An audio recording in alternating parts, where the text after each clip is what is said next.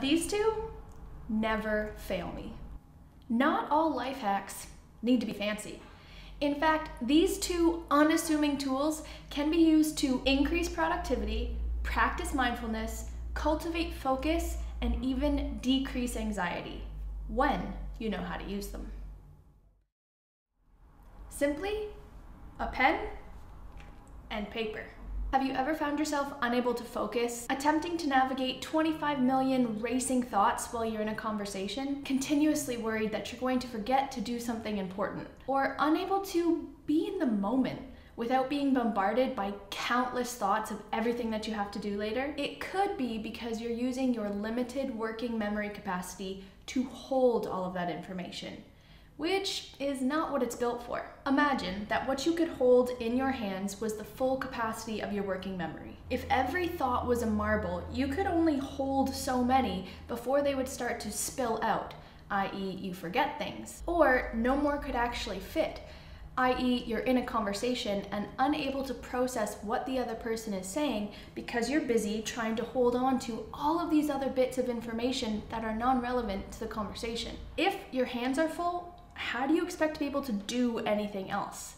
Same with our brains. When we use the limited capacity of our working memory to store information indefinitely, it can start to feel full. Brain fog and fatigue can become our new norm, and it becomes effortful to organize our thoughts. However, there is a hack that will make those frustrations a thing of your past, all using the simplicity of a pen and paper. For me, it is specifically this pen and this little notebook. Now, there are a bazillion self-organization hacks out there, fancy apps and doohickeys, and I have tried probably almost all of them, and these two never fail me. The hack concept is simple. A thought comes into your head, you write it down. You're getting all of the information out of your working memory capacity and onto paper. This simple action alone can bring relief to your overworked noggin. Something you need to remember to do later? Write it down. A new idea you just thought of that you'd like to research? Write it down. Just remembered that forgotten grocery store item? Write it down. Need to speak with a colleague and the perfect way to phrase the sentence just popped into your head? You guessed it. Write it down. Now, the key to getting the most out of this hack. Where do all of those bits of information go? How do you deal with them? You have to have a system, but more importantly, you have to have a system that you trust, so you know that you will remember what you need to handle and when you need to handle it. This system can also be simple. All you need to do is spend a few minutes at the end of each day putting each item that you captured where it needs to go. So you put the date-specific items in your calendar, you write out those key discussion points, and you put them in people-specific folders. You create a dedicated grocery note on your phone, so all of the items are in one place. And you set alarms for the time-sensitive items. This is a minimum execution of a much more elaborate system, one GTD, which I cannot recommend highly enough. To call it a revolutionary organizational system would be an understatement. If you're at all interested, I would highly recommend that you check out David Allen's Getting Things Done, The Art of Stress-Free Productivity. I've popped a link for you in the description below. I have been on the hunt for an organizational system for decades, and this book has truly changed my life. As per your requests, I will be sharing more about it in future videos. For today, here are 5 ways that you can use these 2 tools and the very basic system right now to be more productive, focused, efficient, present, and no longer wading through all of that brain fog. Number 1, do a mind sweep or a brain dump at the beginning or the end of every day.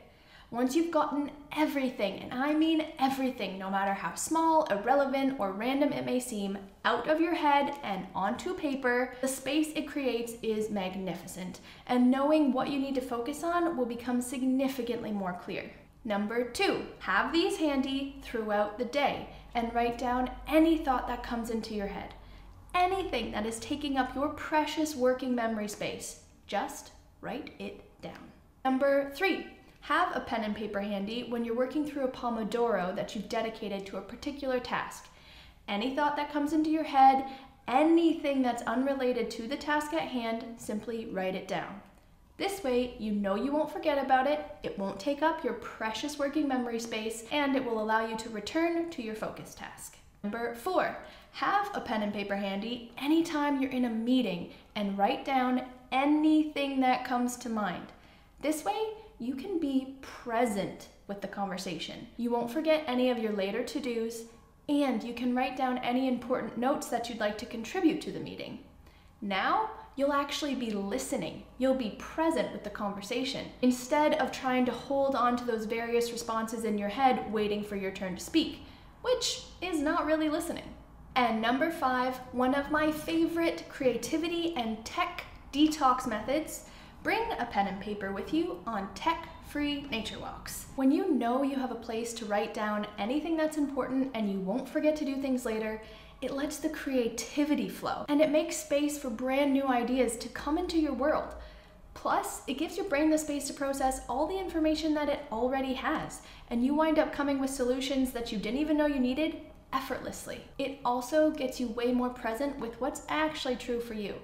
Do I need to do anything with this thought? Do I need to write it down, or can I just let this one go? If you're wondering if this is really pragmatic, you bet your cute little butt it is. Check this out. Purse, little notepad, pen. Oh, so easy, pragmatic, with you wherever you go. And it gets better. Check this bad boy out. Fanny pack, notebook, pen, so easy. Pragmatic, people. And yes, I am aware of the epic level of my fashion sense, for the record. The main point being, it's tiny, it's unassuming, and it works. I know you're going to ask, Ace, can I do this on my phone instead of using prehistoric tools such as this ink staining utensil and parchment? Yes. Yes, you can. However, there is something to the act of writing instead of texting or typing, which helps us unplug, even if just for a moment. And we use different areas of our brain when we are physically writing versus when we're typing. But truly, you do you. What's useful is getting the information out of your head and onto paper, even digitally, which is way better than keeping it stored in your working memory. The one non-negotiable key to this hack being truly beneficial, and I cannot stress this enough, is that you actually do something with these notes at the end of every day. Otherwise, you just have lists on lists on lists, and that will stress you out. A quick, dedicated 5 minutes at the end of each day to put everything that you capture in the place it needs to go can give you countless hours of focus, presence, productivity, and efficiency throughout your entire week. Alrighty, there's your hack.